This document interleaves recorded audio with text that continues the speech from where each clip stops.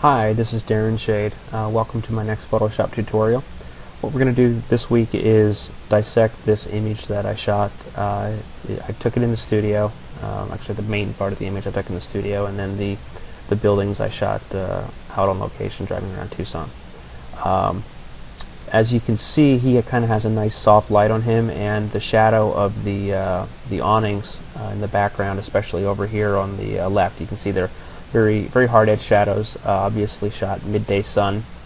Bring that up a little bit. Midday sun creates a little bit of a cartoonish superhero, unsettling feel, I guess I would call it, where the shadows don't match between different parts of the image.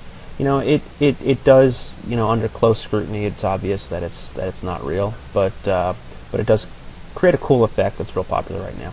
So, okay, on to the Photoshop file. What I did is I shot this of a building in Tucson. We don't have a lot of very narrow alleys like I wanted, so I had to create my own.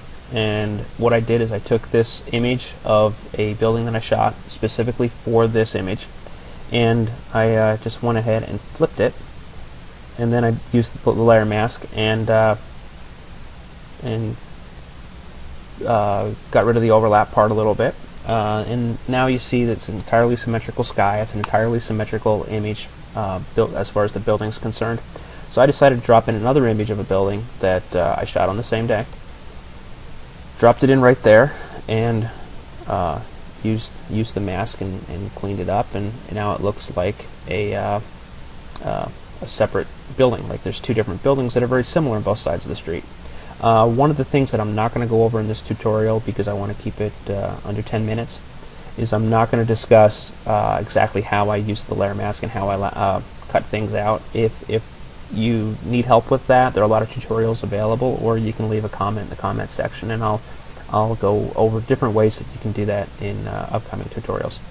Okay, so the next thing that's a problem is the sky. The sky, it's cool looking, but it looks entirely fake, and it doesn't work with this dark nighttime image that we're looking to create.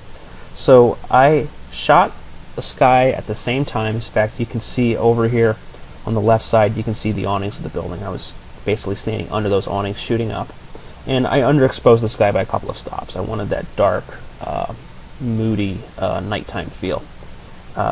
So I went ahead and pasted that in there. And again, using the layer mask just made it fit. So now we kind of have a darker, nighttime, ominous sky-looking image, and a pretty cool series of the buildings that you can tell that they're the same building, but that's because you're looking closely.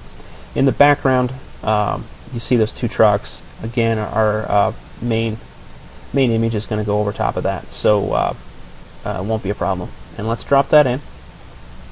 One thing that I want to point out about shooting Justin in the studio on the cyclorama is I didn't like the cyc. I don't want a stark white background to cut out from, largely because you get a little bit of bleed on the edges, and it makes it more difficult to make it fit. So using kind of a medium gray, or somewhere in the grays rather than white, can actually help that blending, because if you don't quite get all the pixels and it's a gray background, it doesn't jump out the way white does. And then when it bleeds over, gray doesn't bleed onto white. Gray doesn't bleed onto the coat. White could. So again, I cut that out using a layer mask. I always use layer masks. I don't delete anything. The main reason for that is I never get it right the first time, so I have to go back and tweak it. I can also rough something out and confirm that I want it to look like that before I spend all the time and go and delete every pixel. Well, I just kind of rough it out with the mask and fill it in. Okay, the next thing I wanted to do was I wanted to darken the outside edge a little bit. I wanted to make it more of an ominous nighttime feel.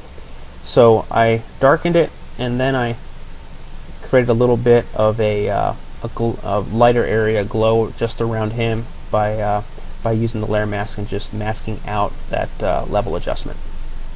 As you can see, the level adjustment, all I did was I took the middle slider and I brought it up to about 0.75.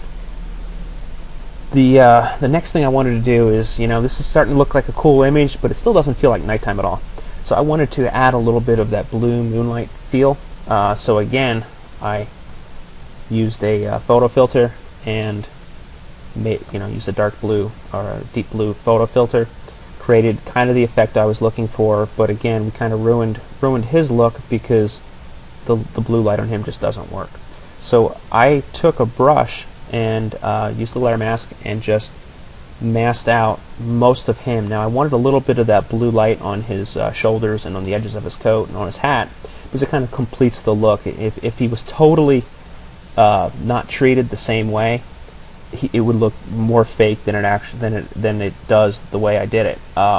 So what I did was just delete that, mask out some of that blue down his torso, let his jacket still kind of go into the blue, so it almost looks like he's lit from two different sources. But again, if you look real closely, you can tell that it isn't. Okay, the next thing I wanted to do is I wanted to accentuate some of the highlights and really kind of bring out his skin tones and the highlights in the jacket, make it really kind of pop. And this is where I think the image really starts coming together. The first thing I did was I used an exposure adjustment, and I increased the exposure by almost 1 1/3 stops. Then I went with my layer mask and I filled it with black so that it was back to the normal color, that you didn't see any of that increased exposure. Then with my white paintbrush, I just went in and painted highlights, and as you can see, it really kind of brings them up and pops. I hit the highlights on his jacket, on his hat, of course, on his muscles, and just kind of increase the overall tonality of the image, and it really kind of makes it pop. I hope you agree with me that that's where it really starts popping and becoming a cool image, from something that's all right to wow, that's really kind of hot. The next thing I wanted to do is I wanted to darken the shadow, so I did the exact opposite. I went in and I dropped the exposure by 2.5 stops, and again went with a black layer mask, and then I started painting in white the things that I wanted to be darker, and that came to look like this. Now we're starting to really get the nighttime feel, the thug, the dark alley feel of the image. And then for web use, I tried different crops, and what I typically do when I want to try a different crop is I use a mask. I just create an area. I highlight it with the selection tool and select the inverse, paint everything black, so I can see what it's going to look like in a web view. Because, like, for example, some websites you need a certain aspect ratio. So, like on my own, I have a 2 to 3 aspect ratio on the images that are in my my leaderboard. So that's pretty much it. I hope that you learned something. I know I went pretty quickly, but I wanted to keep the video as short as possible. And again, visit my website, www.darrenshade.com. Thank you.